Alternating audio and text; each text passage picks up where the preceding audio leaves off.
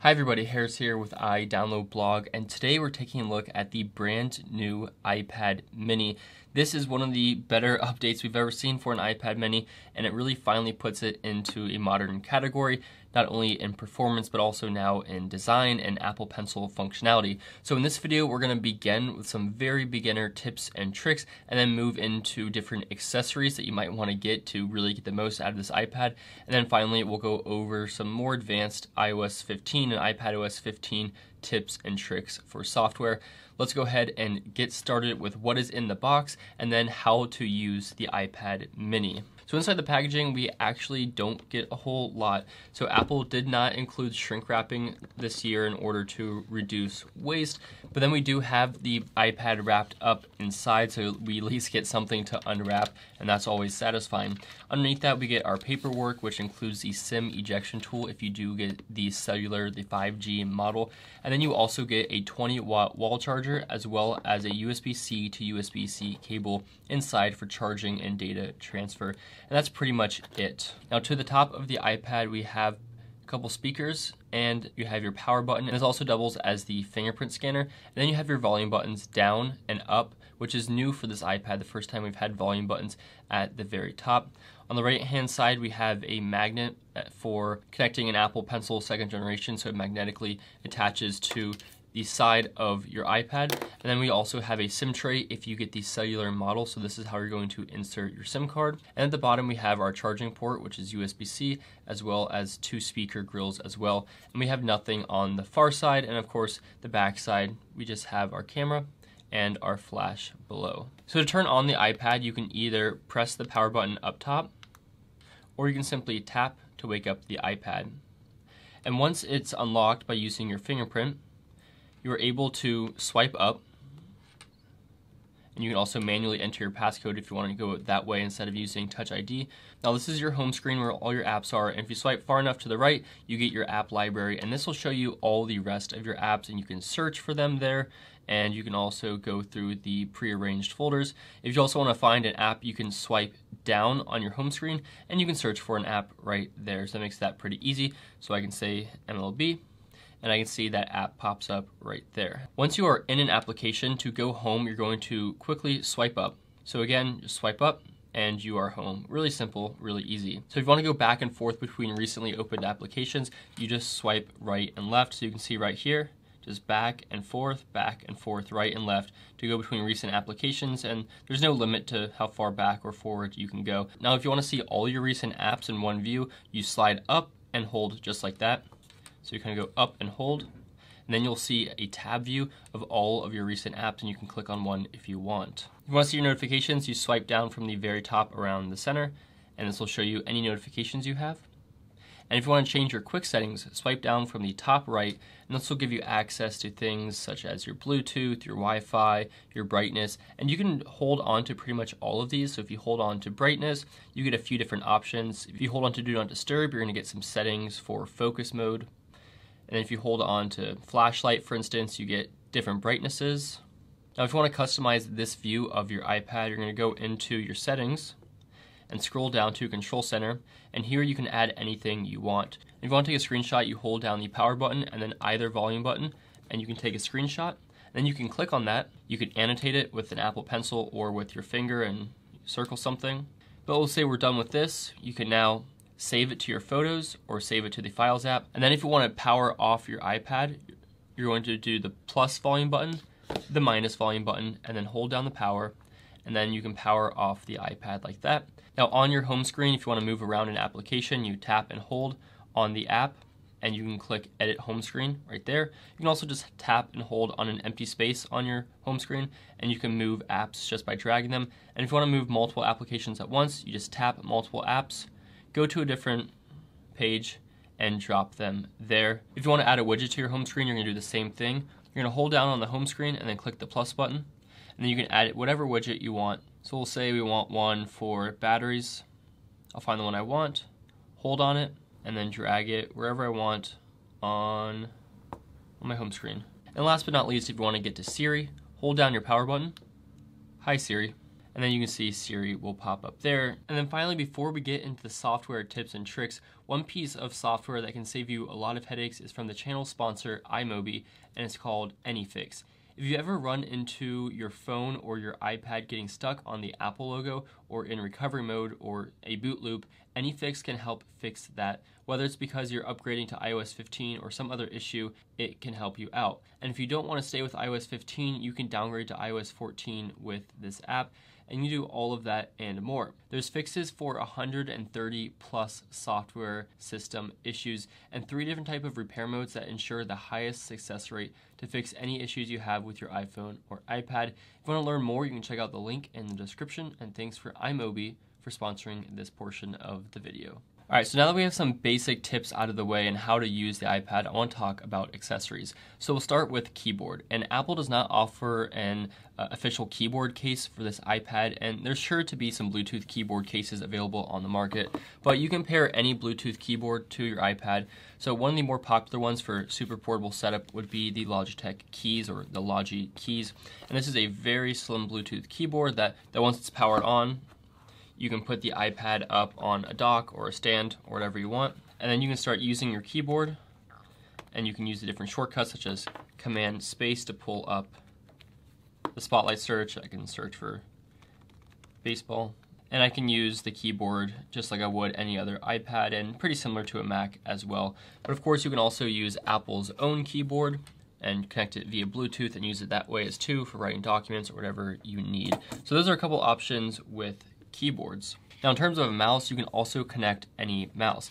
So if you really want to go old school, you can connect a USB mouse to your iPad. So just for example, I'm going to connect this very old Apple mouse to the iPad using a USB-C adapter. As you can see, I'm moving that mouse around. I can click, but you can also connect a portable mouse. And this is the Logitech Anywhere 2S, and I've reviewed the Logitech 3, and also the Logitech Pebble is a great option. So if you want a portable mouse that you can connect to the iPad and use for scrolling, you can definitely connect a Bluetooth mouse to your iPad, and you do it the same way you connect to a computer. You put it into pairing mode and then connect in your Bluetooth settings, and that's really nice.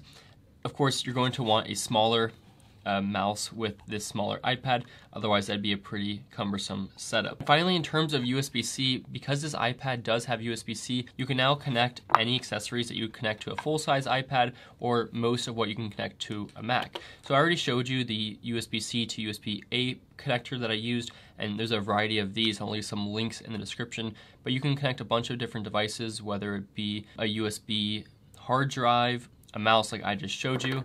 You can also connect a hub like this hyperdrive one that I use, and then you just plug it into the bottom of your iPad, and then all of a sudden you have SD card, micro SD, USB, headphone jack, another USB-C for charging, and then up top we have HDMI if you wanted to connect this to a monitor or anything similar, and that's really nice. So you can connect a ton of accessories to this, and you can also use this USB-C port right here to charge other devices. For instance, if I plug this connection in, I can connect the other side to my iPhone and charge my iPhone. So let me show you what that looks like. And you can now see I am charging my iPhone from the iPad, which is pretty great. You can also charge an Apple Watch or a Garmin or your AirPods or whatever device you want using this USB-C hub. So your iPad can act as a portable power pack, which is actually really nice. But you can also take it a step further if you ever wanted to connect a microphone. You could connect this microphone to this iPad just with the same process I showed you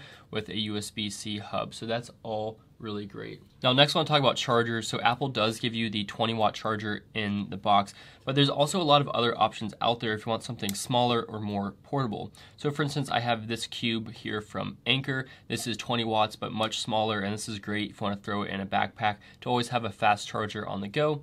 Or I also have one here from Spigen, which is pretty similar with folding prongs, USB-C, so that's really great too. And then there's some other options. So if you want a charger for putting in a backpack or purse or on the go, there's some really nice options out there that are super small, much smaller than Apple. So leave some links down in the description as well if you want an extra charger for your iPad on the go. Now in terms of the stylus, of course you can buy Apple's for $129, and that's a really nice one, and it's going to magnetically attach to the top of your iPad. You can also buy something for around $70, $70 or $79. This is the Logitech Crayon, It has similar functionality, and you can write with your iPad using this option, and this is pretty good too.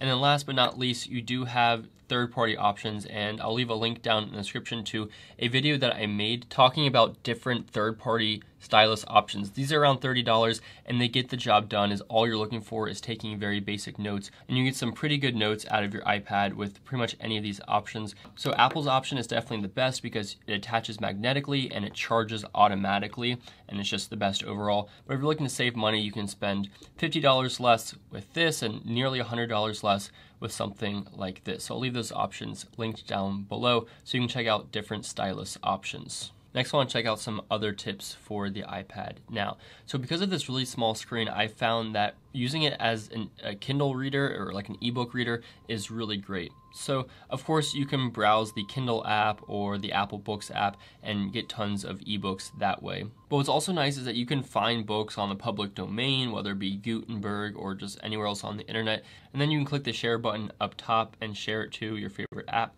So for instance, I can share this to Kindle, and then I go into Kindle and I have that available there to read for free. So there's a lot of free resources out there. If you want to annotate this, you can share it to a different app such as Notability or somewhere else that allows for annotation on imports too. So that's a really great feature. Next, because this iPad does have a smaller screen size, you might want to be careful about text size on different apps. So one feature that you can do now with iPadOS 15 is if you have the little text size indicator there on the bottom in Control Center, you can go in and customize your text size for the whole OS or just per app basis. So whatever app you're in, you can customize the text size for that app really easily. So if certain apps just are harder to read on the smaller screen size versus other iPads, you can go in and customize that font size to whatever you want on a per app basis, which is really handy for the smaller iPad. Now when you're typing on the iPad, you can also use the spacebar as a cursor. So if you need to adjust your text quickly, hold down the spacebar and you can drag that across to make an adjustment.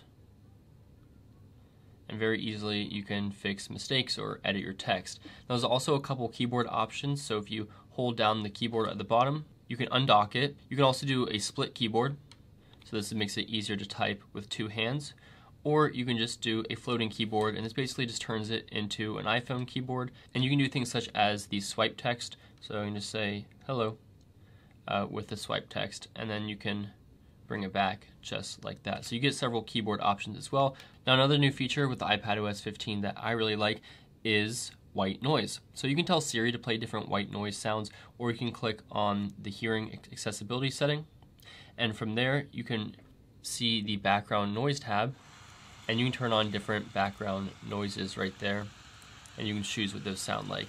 So this is really great for doing things such as reading, like we talked about before, or studying. You can use this to read and study with some white noise in the background. Next, I want to talk about multitasking on the iPad. So you can do left and right multitasking pretty easily. And to do this, you tap the top of your screen, and then you can choose to do left or right, and you choose an app to put it on the side, or you can just drag an app and put it on the half of the screen that you want it on, like that. So I've got two apps open here. I've got Files on this side, and then I have Safari on this side. Then you can also drag over an app from the side. So you can drag it over like this and just leave it on the side of your screen, or you can swipe over from the side. So here I've got music over here, but then I also have a picture-in-picture video that I can play over here. So I currently have 4 apps open at once. I could have a video, I could have something like notes, something like a document, and anything else I wanted over here. And you see the video just ended, but I had 4 apps running at once, which is pretty cool and pretty powerful. Now, anywhere on the operating system with this iPad, you can take your pencil or your finger and slide in from the bottom corner, and you can start a quick note. And with this, you can quickly annotate or narrate anything that you're on, and then when you click done, it'll save it in your notes app under the section Quick Notes. And here, if you're on a web page, you can see you can also add a link that will automatically take you to that link.